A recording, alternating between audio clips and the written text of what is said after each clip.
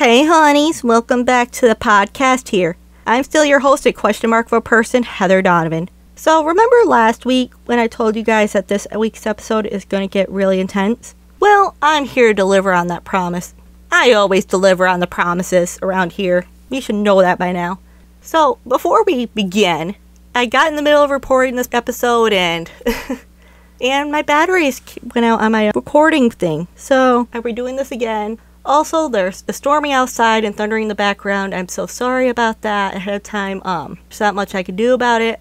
Otherwise I would do better. The good news is all my animals are calm though right now. My dog Toby is laying in the bed right next to me. My other dog Daisy is laying on the floor under cage right in front of me. They're nice and calm because they hear me talking, so I think that we should be good. So just be mindful. You're probably going to get some ASMR in the background of this, and I apologize for that. We strive to do better around here when there are power. So anyway, here's hoping the batteries doesn't die again. So today we are having a discussion about bullying. Well, I'm having the discussion. You guys are listening. So, kind of having a discussion, right? Sure. Probably a lot of people are and were affected by bullying, including myself, in their lifetimes. And I feel like this topic is not even nearly covered or acknowledged enough in life as it should be. As a part of my life mission, I feel that it is my job to do what I can to help the world do better. And that's what I will always do and try to do until the end of time. Because, it's the Aquarius in me always wanting to fight for the better and the change. Especially for the better, remember? And if you don't remember me talking about it, then I'm going to need you to go ahead and pause this episode and go back and listen to the episode where I talk about my zodiac sign, Aquarius. It's season 1, episode 4, titled Talking Zodiac Signs Part 1. Also, go back and listen to any other episode that you may have missed any time. It's never too late to listen to an old episode after all. Even if it's your 5th time listening to it. I don't judge. It helps me out tremendously. Helps the podcast out too, so thank you. I'm doing this topic now because I know that all schools have a different starting date everywhere, and I really wanted to cover this topic before all schools start. But I do need to point out that it is not just kids, preteens, and teens that bully. There are a lot of adults that bully out there as well, unfortunately. So bullying can happen to anyone, anywhere, anytime. This is not an easy topic to cover by any means, nor should it be, especially having to live with the effects of bullying myself, but we will get through this topic in episode together. The definition of bullying is the repetitive, intentional hurting of one person or group of people by another person or group, where the relationship involves an imbalance of power. In order to considering if bullying is bullying, the behavior must be aggressive and include 2 things. Number 1, an imbalance of power. People who bully use their power, such as physical strength, access to embarrassing information, and their own popularity, to control or harm others. Power imbalances can change over time and in different situations, even if they involve the same people. And number 2, reputation. Bullying behaviors that happen more than once or has a potential to happen more than one time. So it can happen over and over and over and over again. So what is bullying? Bullying is, number 1, to treat someone in a cruel, insulting, threatening, or aggressive fashion. Number 2, to cause someone to do something by means of force or coercion. Sure, words are hard. Leave me alone. Bullying is an unwanted, aggressive behavior among anyone that involves a real or perceived power imbalance. The behavior is repeated or has potential to be repeated over time. Bullying includes actions such as making threats, spreading rumors, attacking someone physically or verbally, and excluding someone from a group on purpose. There are 5 different types of bullying. They are physical bullying, verbal bullying, social bullying, cyberbullying, and mental and emotional bullying. Physical bullying includes hitting, kicking, tripping, pinching, and pushing, or damaging property. Basically anything physical or causing physical damage. Verbal bullying includes name-calling, insults, teasing, intimidation, homophobic or racist remarks, or verbal abuse. Social bullying can sometimes be referred to as covert bullying. Covert means not openly acknowledged or displayed. With that being said, social bullying is often harder to recognize and can be carried out behind the person's back whom is being bullied. Social bullying is designed to harm someone's social reputation and/or cause humiliation. Social bullying can include lying and spreading rumors about another person or group of people, giving negative facial or physical gestures, menacing or contemptuous looks to another person or group of people, playing nasty jokes to embarrass and humiliate another person or group of people, mimicking unkindly, encouraging others to socially exclude someone, and/or damaging someone's social reputation or social acceptance. The Cyberbullying Research Center defines bullying as intentional and repeated harm inflicted through the use of computers, phones, and other electronic devices. Cyberbullying can either be overt or covert bullying behaviors using digital technologies including hardware such as computers and smartphones, and software such as social media, instant messaging, text, websites, and other online platforms. This reminds me of a show that I'm currently on my third time watching because it's such a good show. It's called Pretty Little Liars, and I have a Google description for you right here. It's not very good, but I'm going to read it to you anyway, just cause. Pretty Little Liars is an American mystery drama television series based on the novel series of the same name written by Sarah Shepard, developed by I. Marley King. The series was blah blah blah blah blah blah blah. Rest of that ain't important. I kind of forgot that there was a book series. I should probably read that. I haven't read since summer started. Love to read. I mean, I'm currently in the middle of I need to finish It Begins With Us. I need to really get back into that. In my free time between work, podcasting, and other personal duties. And dance is coming back soon, so I'm sure I could squeeze it in somewhere. But basically, Pretty Little Liars, I'm going to give you my own description. Pretty Little Liars is about like this group of like teenagers. Well, some of them are adults too. And they were targeting these 4 girls because the 5th girl that was in the group, she was, well, I'm going to say this because the show's been, the show's been on for a while, so the leader kind of faked her own death, and there's reasonings behind that. And all these other people were after these girls, because the one girl who faked the death was like one of the mean girls. Like, she was the B word, and I literally don't like her in the show, but anyway. But they target the rest of these 4 girls just cause, and they make them do messed up things, and they even do messed up things to their family. It's a really good show. You should really check it out. I don't steer you wrong when it comes to TV. I like good TV. We don't watch crap shows around here.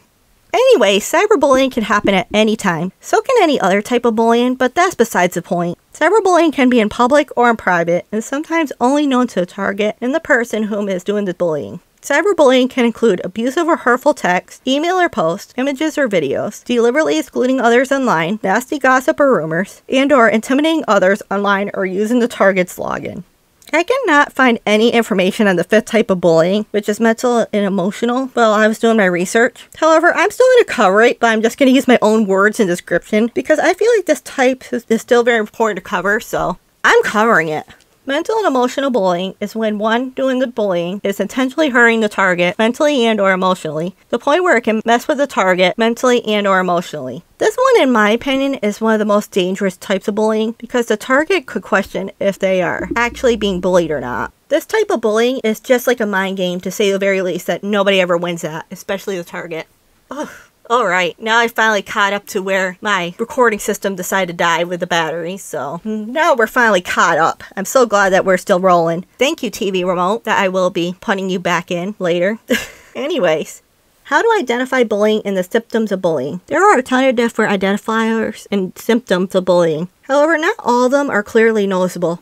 Some emotional and behavioral signs of bullying are changes in sleep patterns or has nightmares, changes in eating patterns, frequent tears or anger, mood swings, feels ill in the morning or frequently ill or fakes illness, becomes withdrawn or starts stammering, becomes aggressive and unreasonable, begins to target their siblings or others close to them, continuously loses money or other items or starts stealing, feelings of hopelessness or decreased self-esteem, and or self-destructive behavior such as running away from home, harming themselves, or talking about suicide.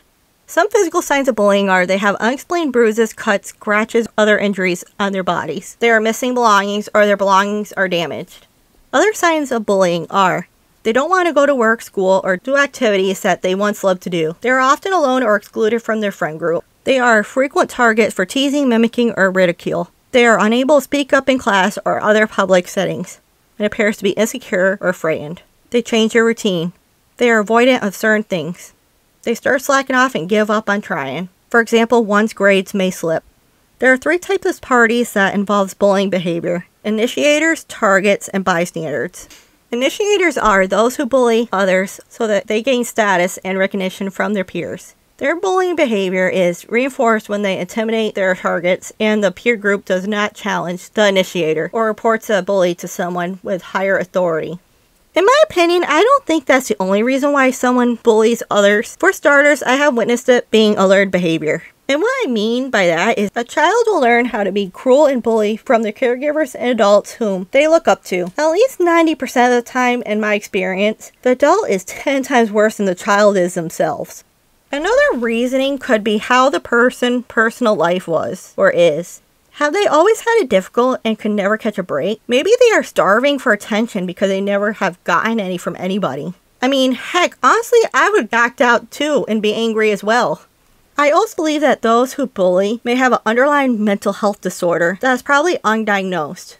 Take a second and think of another reasoning why someone would be so hateful, cruel, and angry all the time. It can't feel good to them either. And there is no shame of having a mental health issue. A lot of the world nowadays takes medicine for something or has a mental health issue like anxiety, depression, ADHD, for example, OCD, a ton of other things. So there really is no shame in it, and I'm not really coming for mental health in that way. I'm just bringing that as a point up. Anyways, targets are the ones who are being bullied. The ones who are at relatively greater risk of being bullied include being unassertive, withdrawn, and for a whole host of other reasons. Now we arrive to bystanders. Bystanders can have a very powerful effect on either encouraging or stopping the bullying behavior. There are 3 types of bystanders: followers, also known as assistants, bullying behavior supporters, also known as reinforcers, and bullying behavior defenders. Followers or assistants do not initiate the bullying but takes on an active role in the bullying behavior supporters. Bullying behavior supporters or reinforcers supports the bullying behavior either overtly or covertly, words are hard, leave me alone, by turning a blind eye but does not take an active role in the bullying itself. Bullying behavior defenders dislikes the bullying and tries to help the target by intervening, by getting support by high authority, or by providing direct support to the target. Now to have a little word with my bystanders. So bystanders, listen up. You have the power to change the situation. If you see, hear, or notice a situation that is going on that isn't right, then react to it. Do something. Don't just stand there and watch, because in my eyes, it makes you just as guilty. Especially looking back at all the bystanders who stood by me getting bullied. They are just as guilty to me as the bullying person themselves. By reacting, you could change a life for the better. You could even save a life without even ever knowing it. Just show a little kindness and give a helping hand to those who need it. For example, if you see bullying happening, call out the bully on their actions. The majority of the time, they'll be very embarrassed to stop. Be the change that needs to be made. Don't just wait for the change to happen. Otherwise, the change may never happen. If you look at any point in history, it'll tell you the same thing without actually telling you the same thing. The effects that bullying can have can be dire. The effects that bullying can have on the target are health complaints, decreased achievement, mental trauma, change in sleep and eating patterns, an increase in nightmares, a loss of interest in activities that they used to enjoy, increased feelings of sadness and loneliness, depression, anxiety, and suicide. These issues may persist into an adulthood. I'm here to tell you that that's true. These issues can persist into adulthood. I'm still going through the healing from all the bullying that I have endured, and will always be going through the healing process from it. I will never be fully healed from it. The target isn't the only one that bullying can affect, though. Bullying can also affect bystanders and the bullying themselves. Those whom bully are most likely to abuse alcohol and other drugs in adolescence and as adults, get into fights, vandalize property, and drop out of school, engage in early sexual activities, have criminal convictions and traffic citations as adults, and be abusive towards their romantic partners, spouses, or children as adults. Those who witness bullying are most likely to have increased use of tobacco, alcohol, and other drugs use, have increased use of tobacco, alcohol, and other drugs, miss or skip work, school, or other activities, and have increased mental health problems, including depression and anxiety. You can prevent bullying from happening. Some ways by doing this is to build a safe and supportive environment, support those whom are involved, including the bystanders, address the bullying behavior, be persistent and commit to making the bullying stop, helping others understand about bullying, keeping the lines of communication open, and following up to make sure the bullying has stopped. You can help someone who is being bullied by listening to them, supporting them, talking to them, and encouraging them to get help. If you or someone else is being bullied, what you can do is stick up for yourself, defend yourself, speak up, keep doing what you love, keep being you, and get help if you need it. I've used a few different sources for my research on this topic. The top 2 that I've used for a majority of this topic are www.stopbullying.gov and ncab.org.au. I'll be linking both websites in the episode notes for a resource and in case you want to dig into the topic more on your own. I try to stay away from bullying being just school-based, even though my research mostly came back at school-based, but the truth is, bullying happens anywhere, at any age, any time, and it should absolutely not be limited to just bullying happening at school, honestly. And I do want to clarify one thing too. I am not saying that you have to be friends with everybody. Just be kind to people. Just don't be a jerkwad. You know what I'm saying? Do not be the person that changes another person's life for the worse. I mean, especially if they commit suicide, then the blood is on your hands and your hands only. Well, not only, but you know, you get the picture of what I mean. Just don't be a jerkwad, okay? Just make a difference. Just do better. Point blank, period. Thanks for listening in on this difficult topic. This will not be the only difficult topic, though, that we will be covering by far. I mean, definitely not. I want to explore, like, all different kind of topics. It's not always going to be the fun topics. I could explore some deeper and dark topics. Because, you know, I cannot just do one topic. That's not for me. So, that's what you should expect from me. You should expect nothing less. You can follow Converse with a Pod and other listeners on the podcast TikTok, Facebook, and Instagram at Life as a Question Mark. You can follow me personally on my own TikTok and Instagram at Misty's World 2022. There's a link tree in all the social media bios to help you locate everything better, including the podcast website. You can support the podcast by donating any amount to the pod. You can do this by clicking the support link in the episode's notes, by clicking the payment button in our link tree that will take you to Venmo, or by going to the podcast website. Please remember to make the donation by friend and families only, though.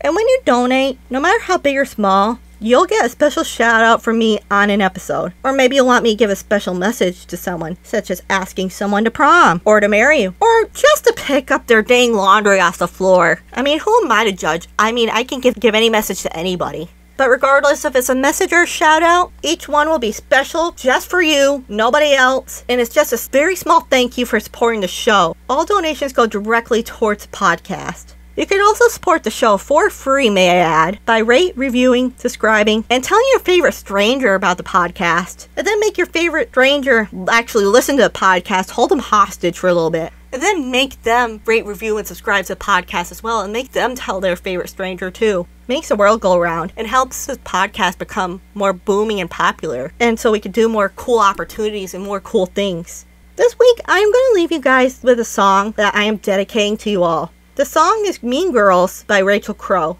Alrighty then, guys. I'll talk to you all next week. Make sure you all are doing better and have a great week.